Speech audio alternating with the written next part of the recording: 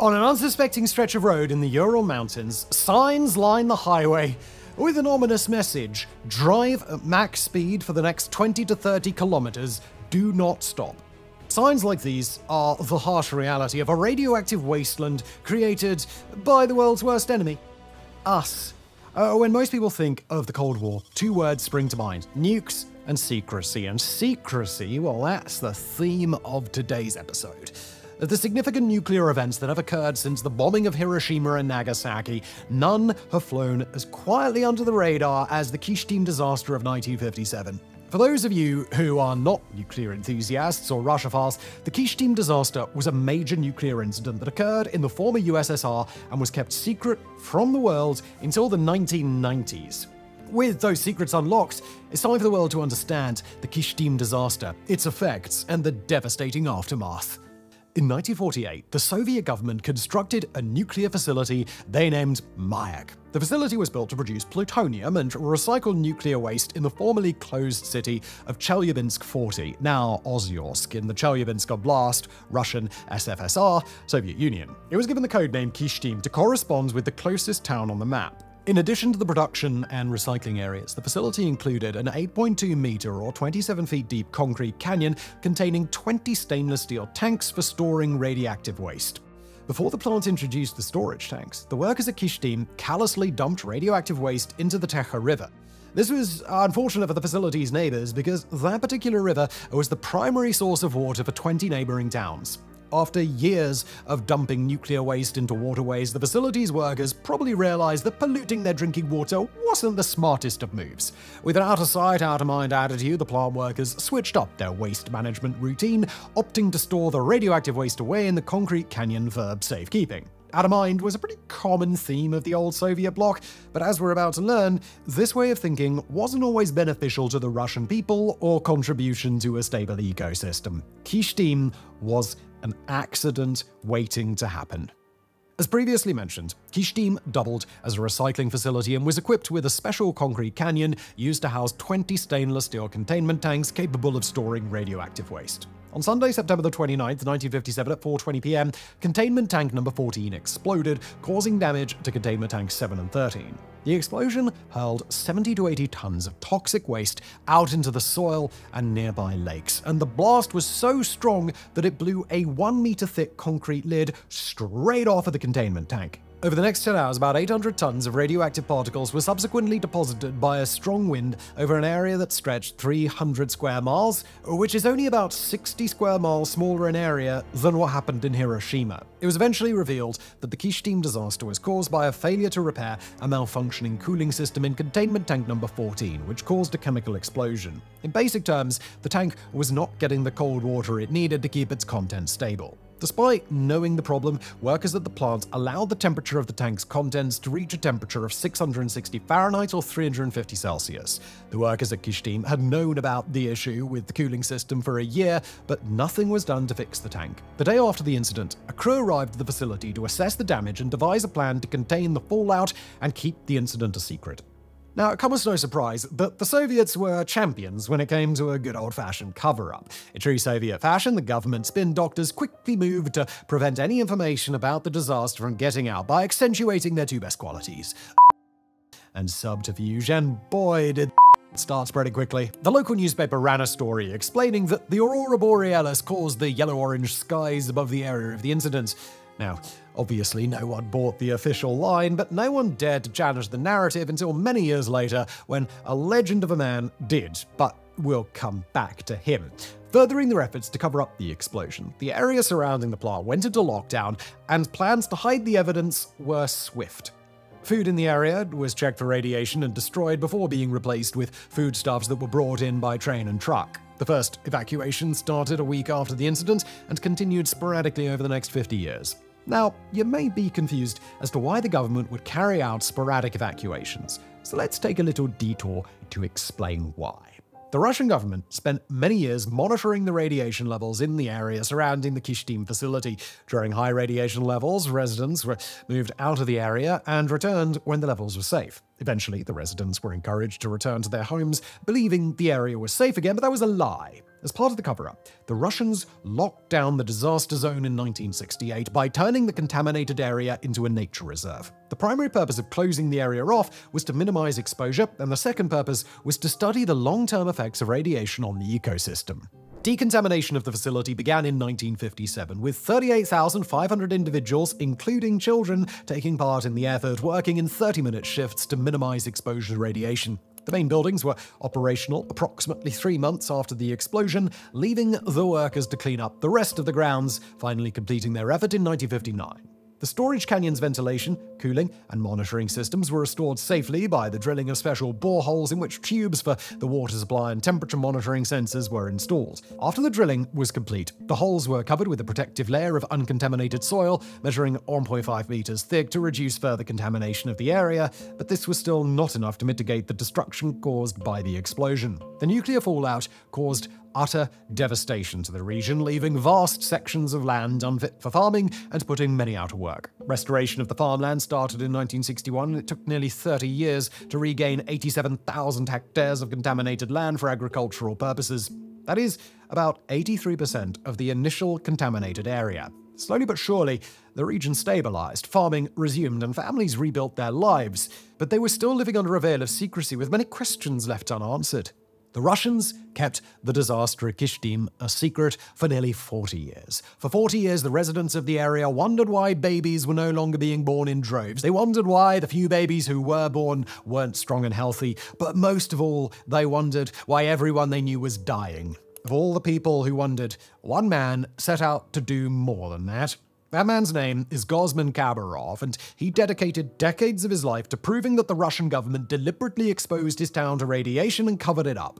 Kysthym was born 6 months after the Kyshtym explosion and grew up a mere 40 miles downriver from the facility. Kysthym always knew there was something strange about his village, but no one ever seemed to want to talk about the cancer, enlarged hearts, or the disproportionate number of deaths that seemed to plague their village. Whenever the children asked questions, they were met with a cold retort: "We don't ask questions." It wasn't until 1991 that government officials came to Kysthym's town to admit what had happened. With this revelation, Kysthym started to piece together the tragic moments of his life and that of his neighbors. With a Geiger counter in hand, Kysthym spent the next 10 years measuring radiation levels in the region in an attempt to link the illnesses and deaths suffered in his village with the disaster at Kyshtym all those years ago. Kysthym's first problem was proving the link between the Kyshtym incident and the health problems suffered by the people of his town. Besides having the burden of proving the source of the illness, Kysthym had the added headache of dealing with the government's reluctance to admit the severity of the disaster, or that they used the people of the area as an experiment, so getting compensation or even acknowledgement of the mistake was going to prove difficult. To prepare for the battle ahead, Kysthym formed the watchdog group Tekka in 1996. Together with his wife, Milya, they started collecting as much information as they could to document the illnesses and deaths suffered in their region. With amount of evidence in hand, Kysthym and his wife started to appeal to any governmental organization they thought might help. Milya appealed to the Ministry of Health for help and spent countless hours documenting the birth defects, miscarriages, and stillbirths they suspected were caused by exposure to radiation from the plant. Unsurprisingly, the government ignored the couple's efforts, but not before putting Kysthym on a government watch list, labeling him as an enemy of the state, and placing him under surveillance for good measure. Being placed on a government watch list was of little concern to Kysthym, though. In fact, being labeled as an enemy of the state only encouraged him to fight harder to force the government to reveal the truth. When the government eventually realized that Kysthym would not give up on his quest for justice, they made the most ironic suggestion ever. The Russian government invited other countries to send their nuclear waste for processing at the Kyshtym facility. The intent of the offer was for the government to set aside a portion of the profits to fund a compensation scheme for the affected residents. Now, obviously, this announcement was not well received and resulted in a campaign to petition for a referendum to stop the import of radioactive waste. The petition received well over the 2 million required signatures needed to force a referendum, but the government rejected it due to too many invalid entries. After the petition was validated, the total number of signatures was reduced to 1.9 million. Convenient. After nearly 20 years and countless fights with the government, compensation was finally offered to the disaster victims. As part of the settlement, the residents were given two choices: 1 million rubles, the equivalent of about $30,000 US, or a new house. In 2006, 1 million rubles would have easily bought you a new apartment far away from the radiation, so it's easy to see why many of the residents took the cash option. The rehashed evacuations were packaged as a resettlement program that spanned 6 years from 2006 to 2012. The resettlement program was largely considered unsuccessful, due in part to the low acceptance of new housing by the victims. Most of the residents who took the cash offer never saw the full amount. As for the ones who took the offer of a new house, they were moved a mere 2 kilometers up the road to live in a new settlement that was still well within the contamination zone. In extending their efforts, the government compensated the residents who chose to stay in the contamination zone by paying them benefits of 1,320 rubles, the equivalent of about $15.30 a month, to offset the cost of living in an irradiated area. And it's very important to note that this was in addition to the 172 rubles, or about $2 a month, the residents already received as a stipend for living in that irradiated zone. Now, when considering those folks who decided to stay in the village, many of you will probably be thinking, why would anyone stay in a place that is making them sick? Well, it was Kysthym who summed up the situation poignantly by highlighting the fact that the residents of the area live in an economic prison. If they leave, they lose their right to compensation for living in an irradiated area, as well as the medical care and other benefits that come with it. Simply put, the victims of Kyshtym had no choice but to stay, and that is the cost of secrecy. Rumors about a nuclear incident at Kyshtym had swirled for years, with many accusations made and refuted. The accusations were eventually founded when the Soviet Union collapsed and the Russians finally opened up about the incident. Now, admitting responsibility for the incident isn't strictly true, because it was a clerical blunder that exposed the truth. The Russians knowingly put information about the explosion at Kyshtym in a report that was presented at a United Nations inquest into the accident at Chernobyl. Despite trying to deny the filing blunder, the Russians eventually owned up to the disaster, while simultaneously downplaying the severity of the event.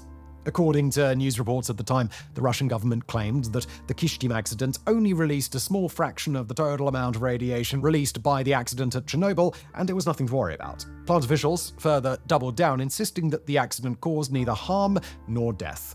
In 1993, the Russian government exposed a little more of the truth by reporting that about 450,000 people were exposed to harmful levels of radiation because of the incident at the Kyshtym facility. In 1994, as a measure of atonement, the Russian government put the Kyshtym facility and the nearby town on the map and changed the name of the closed city from Chelyabinsk 40 to Ozorsk. The rest of the world's response to Kyshtym and Chernobyl was swift, and they started by instituting better methods for measuring and monitoring nuclear disasters. In 1990, the International Atomic Energy Agency, or IAEA, established the International Nuclear and Radiological Event Scale, or INES. The INES is a level system used to measure radioactive incidents that has 7 levels, with 7 being the worst. This supposed minor incident at the Kyshtym facility was retroactively categorized as a Level 6 incident. In the years after the disaster, strange illnesses began to affect the residents. Because of exposure to dangerous levels of radiation, the government encouraged citizens to go for medical checkups, but it didn't tell them why. As soon as a few of the residents realized the checkups were connected to radiation exposure, word spread and many of them stopped going to the doctor. It is unclear why the residents stopped going, but many speculate it was out of fear of losing compensation should their conditions improve. Regardless of the townfolk's reluctance to see a doctor, the effects of that fateful day in 1957 carried on through the generations, wreaking havoc on the population and causing some of the most horrific illnesses and conditions that you've ever seen. One resident of the area, Nadezhda Kudapova, gave birth to a child with 6 fingers on one hand, and another of her children had major respiratory issues. Giving birth to a child with major health problems is tragic on its own, but to add insult to injury, several of her family members worked at the plant, knew what happened, and kept that information from her. Sadly, she wasn't alone in her trauma and heartache, because many of her fellow citizens were desperate to have children, even sick ones. In the years after the fallout, many couples found it difficult to conceive, and the increased risk of miscarriages or stillbirths was a genuine fear for the women of the region. Those who were lucky enough to carry their pregnancies to term found themselves caring for sickly children burdened by medical bills. Kysthym and his wife were desperate for a child, but unfortunately, they were both rendered sterile because of the incident at Kyshtym. The same fate befell Kysthym's mother and several other residents of the villages. The revelation of his infertility was a massive blow to Kysthym because he came from many generations of large families and wanted to continue the tradition. Kysthym's own mother also found herself with fertility problems after the explosion, but not before giving birth to 11 children. Gosman received recognition for doing right by others when he received the International Soros Award for his services to activism, and he continues to champion for environmental protection and accountability to this day.